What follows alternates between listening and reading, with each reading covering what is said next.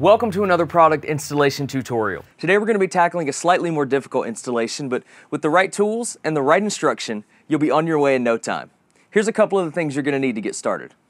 You'll need a jigsaw with a short stroke blade, a power drill with a 3/8 inch drill bit, 2 sawhorses, some painter's tape, a measuring tape, some gloves, safety glasses, a hammer, a Phillips screwdriver, a 4-foot level or straight edge, and a pencil.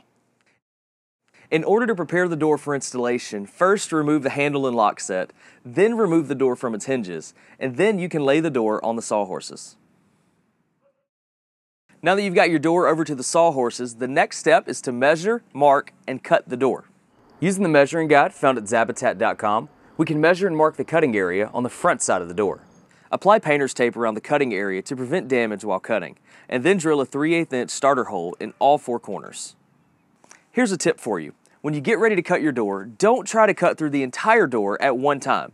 The upstroke of your blade shouldn't leave the door, nor should it go more than 1 inch into the door. Using one of the starter holes, insert the jigsaw into the door and cut along the marked guidelines from corner to corner. Now that you've finished all the cuts on the front side of your door, you're going to flip it over and do the exact same thing on the back side.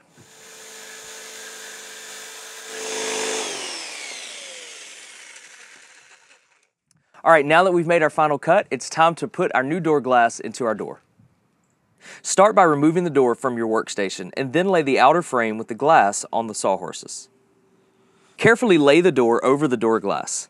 Then attach the inside frame using the provided screws.